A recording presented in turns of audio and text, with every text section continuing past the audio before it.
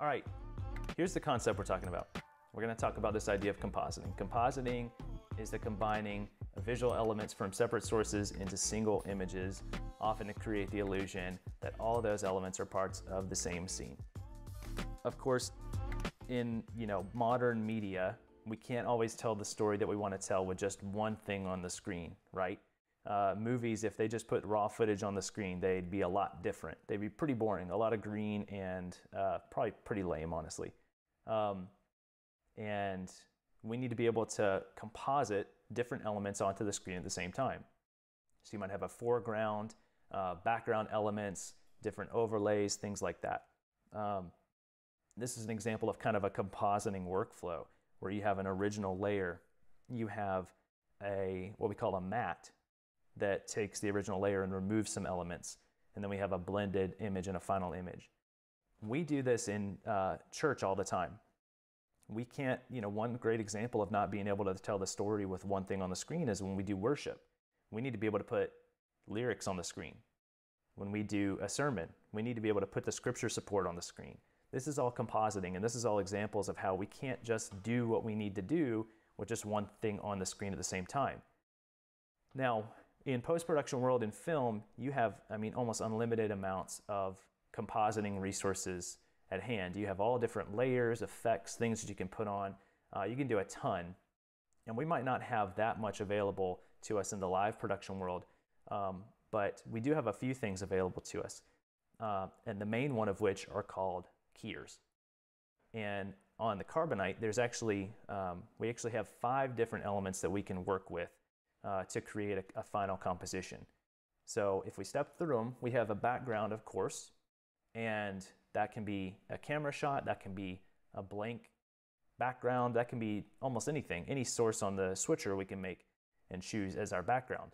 But then on top of that, we can have up to 4 keyers on the Rust Carbonite. There's different examples for different switchers, but so we've got key 1 will show up on top of the background, and in the Carbonite, on our switchers, key 2, we can turn that on and that'll show up on top of both.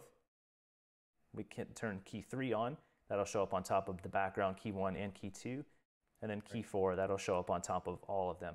But these are the 5 resources that you have available to create a composition on the Rust Carbonite. There's some more, but this is what we're going to get into today, and we're going to talk about how to use these.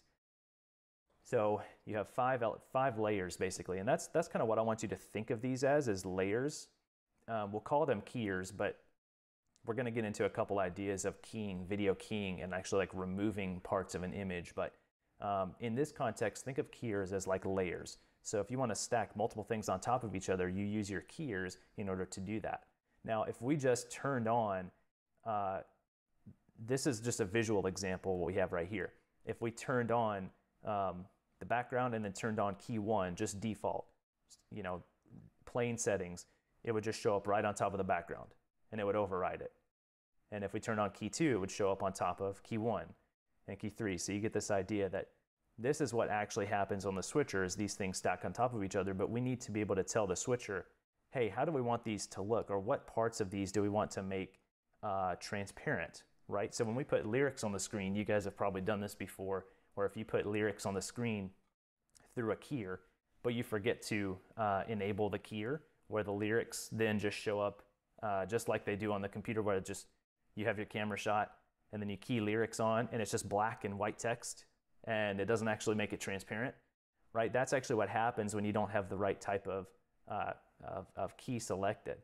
So it's just showing up right on top of the background and it's not actually removing anything. So this idea of like removal is kind of what we're going to dive into today, how to make different elements of a key source transparent. And actually, I'm throwing some language out. Let me talk about, there's 2 components of a key when we talk about removing things. You have what we call a fill, or we'll also say source. But this is how the image looks raw, coming right off of the computer, right off of the camera. So this example of like a green screen, a weatherman in front of a green screen. This is how the camera shot looks just straight up. But then we'll also have an alpha matte. And this is what the switcher will generate in order to tell the image or the keyer what parts to make transparent. So you can kind of think of this formula of like your fill times your alpha matte becomes your final image. And I'm just using this checkerboard pattern to represent transparency. But what would actually happen is your background would show up behind that, whatever you have selected on your background layer. So if that makes sense, your fill times your alpha matte. So everywhere, if you think about this, everywhere in your alpha matte that is white, well, I'm using green, that's a bad example, but everywhere in your alpha matte that is white, that's going to become fully opaque. And that's what we see here, where it's fully opaque, it's totally visible. You can't see through it at all. And then everywhere in your alpha matte that is black, do this. The switcher is going to make fully transparent so you can see through it completely.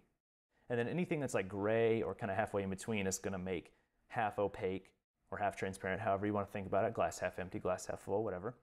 But that's how the switcher is going to composite these elements into each other. So every key is going to have a fill and an alpha matte. So how do we get this? How do we get this alpha matte? There's a couple different methods where we can get this. So and we're going to talk about 3 specifically. The first one we're going to talk about is a chroma key. And this is actually generating the alpha matte based on a color in the image. So the green screen is a great example of that. But anytime you see like behind the scenes footage on movies or something like that, a chroma key is going to take out anything that's a specific color. A lot of times they use green because it's a pretty uncommon color. And it's going to generate this alpha matte for us based on, hey, what in this image is green? Make that fully transparent. What in this image is not green? Make that fully opaque. So chroma key, remember that one?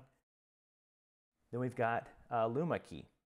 And a luma key is going to generate this alpha matte based on the brightness of whatever your fill is.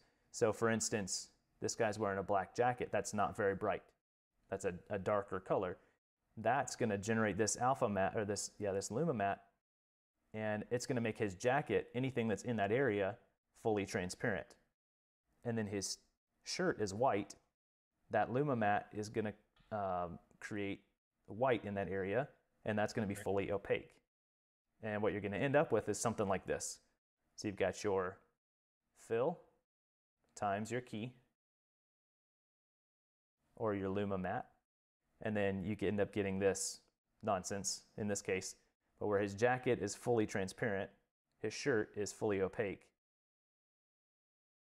And that's the idea of a luma key.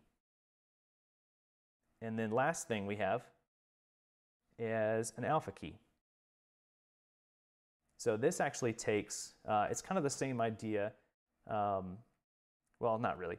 We'll talk about these on the Carbonite. There's some shared properties between these and luma key, but this actually takes a completely separate source and composites it with the fill to create your final output. So in this case, we actually have 2 separate video files running. And these were generated together, but they're 2 separate files. So one is, they're both a transition element, but one is actually what we want the audience to see. And the second one is the matte that we actually wanted to manually control what the switcher makes transparent or opaque.